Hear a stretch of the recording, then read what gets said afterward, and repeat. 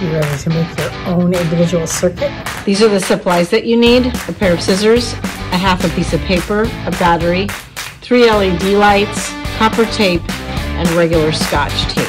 The first thing you want to do is fold over one corner of the paper. This will become your switch. And then you will put copper tape all the way down so that you can flip the switch over onto the battery.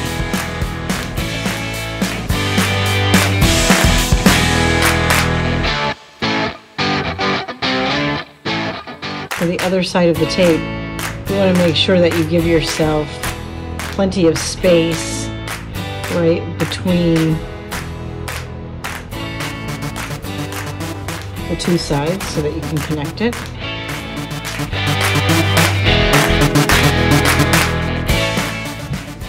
Next, I'm going to attach my battery, and I am going to put the, you see the positive sign there? I'm going to put that on this side of the tape. So, right, this is going to be my positive side of my circuit.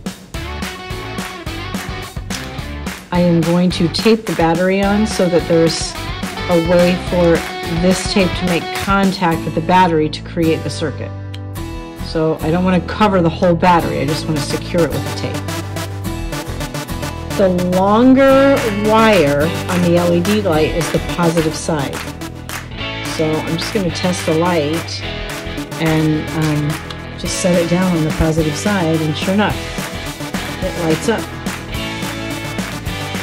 You can position your lights any way you want on the strip. So just to verify what orientation I want, make sure the switch is working, which it is, right, if I press on it. Alright, so when I poke the hole and put my green light through the hole, I have to keep the positive side on this side. I can't turn it around, so I know I need to poke it in this way. Okay, so I'm going to lay it down in the orientation that I want, and I'm going to use a pencil to just poke a hole where I'm going to put the light.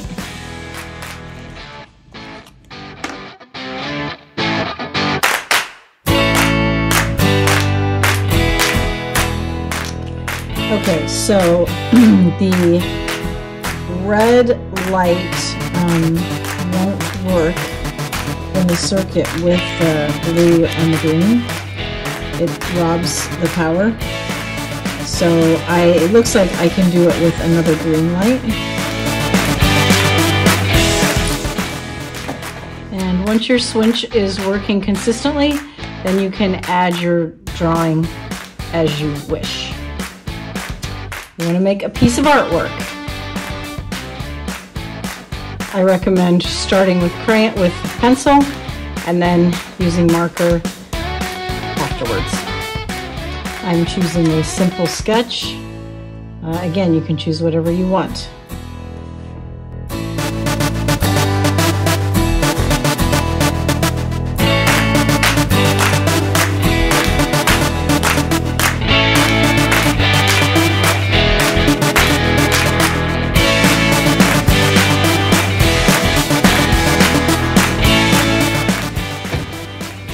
And the final thing I need to do is add a push arrow.